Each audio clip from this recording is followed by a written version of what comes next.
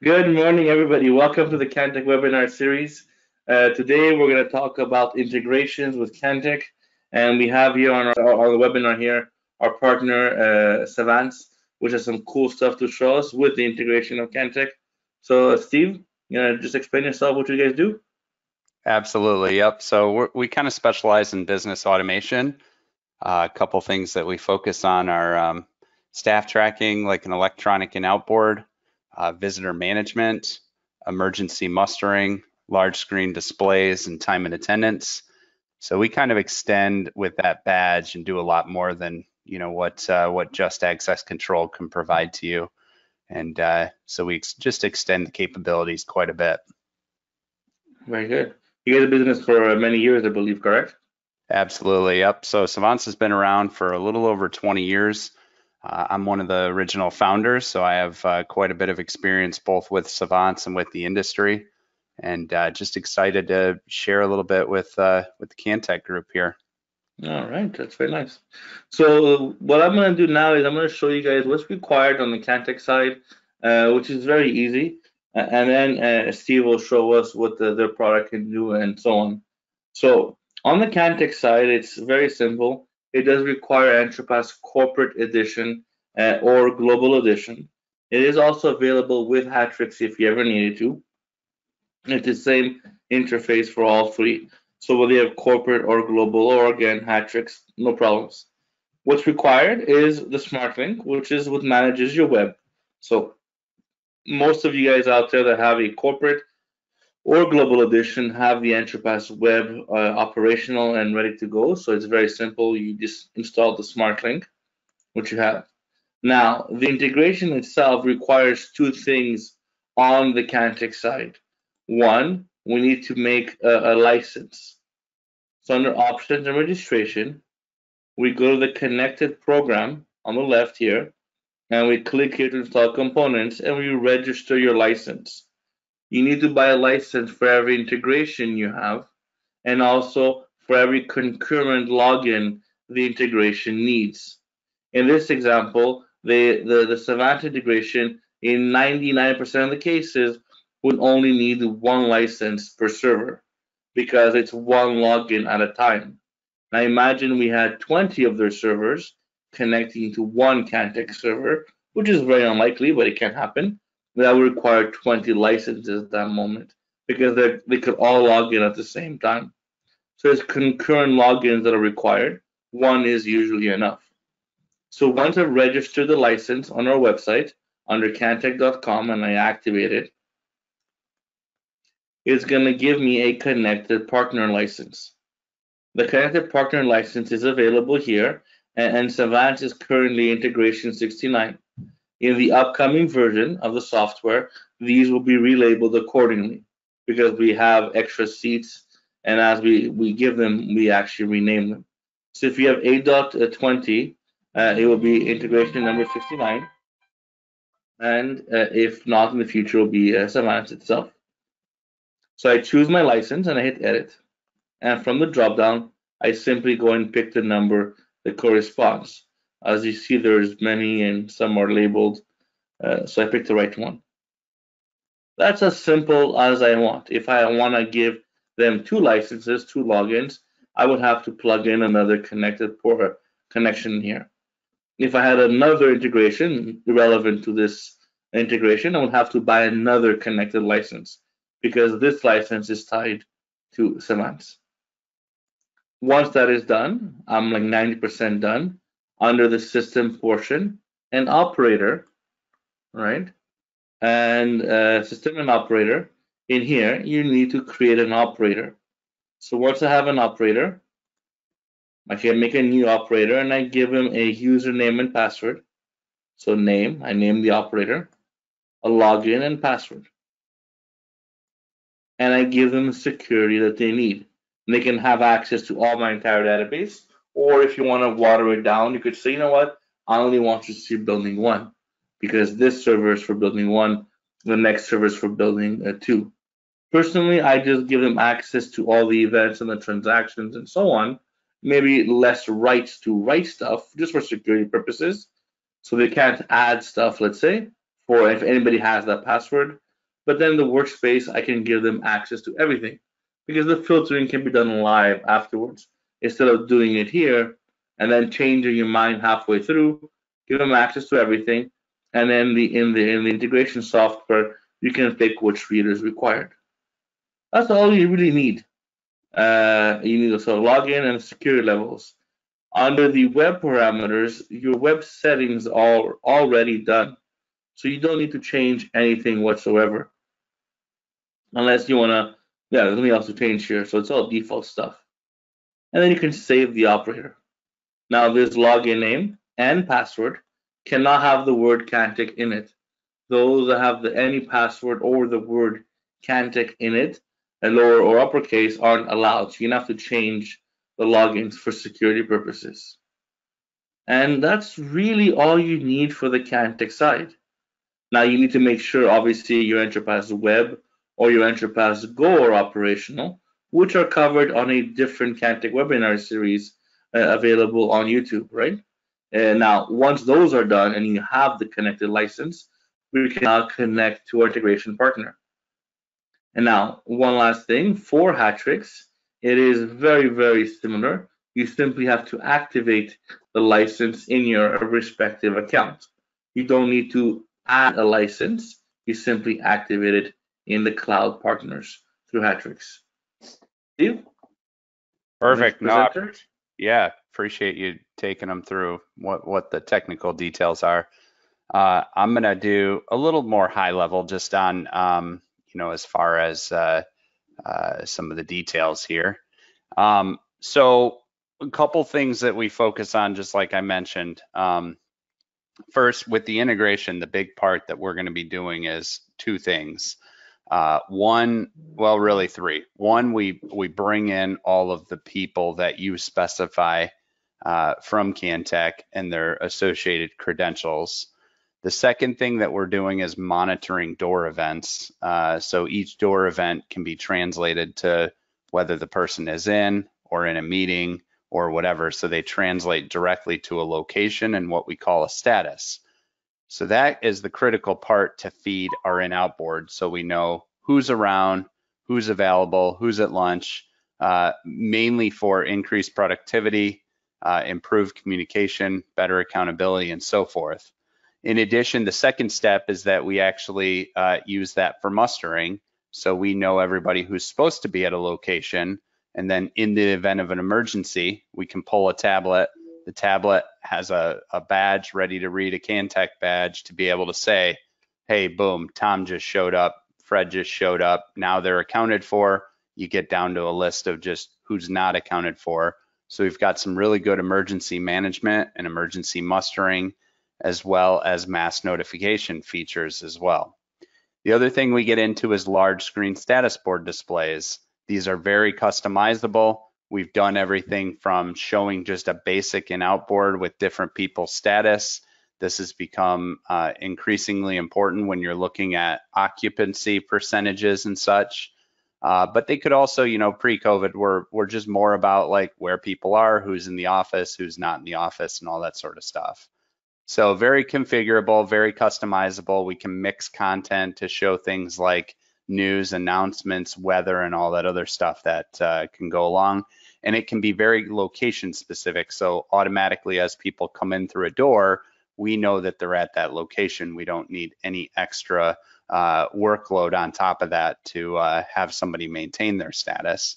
However, if somebody is adamant about getting the most out of the solution, you can add things like a kiosk and other options for different types of interfaces, like an iPhone app, an Android app, a kiosk, mobile tools, the browser that lets you see this information and as a person update that information. So prior to COVID, we were very close-knit with tracking people, tracking for emergency purposes, and just having a general snapshot of various types of information. And then, of course, our visitor management captured and got rid of that paper logbook that was traditional. And we started on the basis of kiosks. So we were, instead of just starting with like an attended where you needed a person, we decided that we would have a strong attended, but we wanted to make sure we went with a very unattended or hybrid type approach where it was very kiosk based, super professional looking experience throughout the process. Pair that up with nice, attractive, affordable hardware. And that's kind of where our visitor management comes into play. Highly configurable, can request any type of information, print out nice name tags, activate badges, for example, print name tags with barcodes on them, send out notifications of the host. So quite a bit of detail here that you can do with our visitor management. Now, what I want to talk about today is specifically COVID value, right? So as COVID hit, the first kind of preview we had was our existing customers started to ask us, hey, how can I add questions? Have you, traveled outside of the country in the last 30 days? Have you gone to China? Different things like that started to come up, and we thought, boy, you know what? This is going to be a good opportunity for us to pitch in and help. We can have questions that, are experiencing any flu-like symptoms and so forth. And then as temperature started to play a role in the process, we heard that screening was going to be important in addition to the questions, temperature. So we evaluated several temperature pieces of hardware that we felt were going to be a good fit with us, that we could communicate with electronically.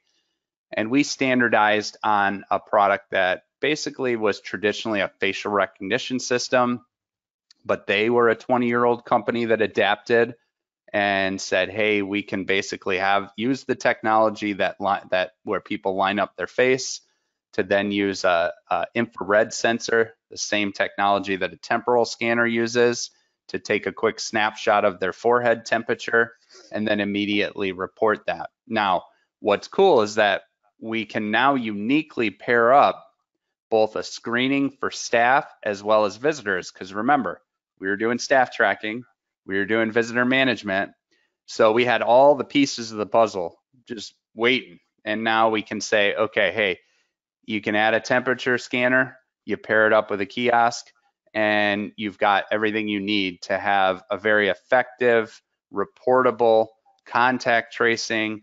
And then, of course, we just had to add a couple options. We had to add support for the temperature device. The other thing that we thought was critical was to give the option to go touchless. So touchless meaning you walk up and either you just have a 2D barcode that you scan, or you've got the kiosk and the kiosk has a 2D barcode on it, but you in essence walk up and you start the process from your own device rather than having to touch anything. And then your device actually interacts with that temperature scanner. So again, you can automatically do that. The other thing that we figured that was important that we already did was we already could control the door or activate a badge or print a barcode and activate that barcode so you could get through a turnstile. But we thought it was critical to be able to do that with the temperature scanning. So again, after you go through a successful screening, we can do a couple things. Either, like I said, do something where we could activate, kind of a custom type setup where we activate a barcode or we activate a credential on Kantech. Or one of the simplest implementations is we sell and offer this PoE relay module where after you go through the screening, it basically sends out a command on the local network to turn on a relay for a given number of seconds. And that in turn can control a turnstile or a door or something like that. So that way you can have kind of a dual pass type, okay, hey, we got into the first door, but now to get past the second door, you have to go through the screening, for example. So we can really architect a really nice solution to help organizations, kind of with their COVID screening so they don't have to have such an arduous and manual or paper-based process. The other thing that we thought was critical was adding an option to automatically clean the screen. So we partnered with a company that manufactures UV light cleaners, and prior to COVID, it was mostly for the medical industry. But after COVID, we said, hey, this is a great addition to be able to offer. It basically detects motion. When you pull away, it goes through a cleaning cycle where it emits the UV light, and then kills bacteria and viruses. And then once it goes through its cycle, it remains dormant until you walk up and it detects motion again. And then again, that cycle repeats. So good, nice addition. It's got a little blue light to show you when it's cleaning, and does a nice job of giving somebody an option to still have a kiosk, but yet a peace of mind that it's not a germ factory, if you will. The other thing that you can do is mount hand sanitizer unit onto the device. We've got a bracket that's and the hand sanitizer itself that we offer. So that's nice. And then, like I said, the touchless as well as the deep reporting. We've always had customizable reporting, which gave us the immediate ability to add instantly with our custom fields and the custom questions and that sort of stuff.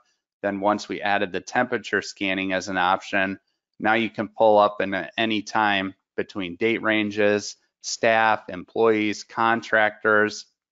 You can pull up and have these delivered to you. Hey, show me an audit trail of last week, last month.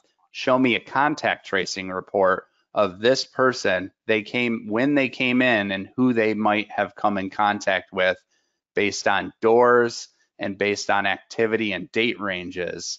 So again, a very technologically capable system of using the data that now you're retrieving to be way better than what a paper process would be, okay? So that's really high level. Obviously, I'll open it up for questions. The most important part for us is just to kind of explain what's out there. What we want everybody to know is that if this is of interest to you, either yourself, your customer, whatever that might be, we are more than happy to sit down, and really our approach is we're more of a solution provider. So our plan is to understand what the needs are, what the entrance looks like, what you're doing today, what your business needs are, whether everybody's carrying a badge, how are visitors handled today, what's the visitor volume, all of that stuff to really take a look at then deciding, okay, what sort of tools do we want to pull together in order to build the right solution for the organization. So we'll really craft, okay, hey, maybe they just need one kiosk. Maybe they need just the temperature scanner. Maybe they just need touchless.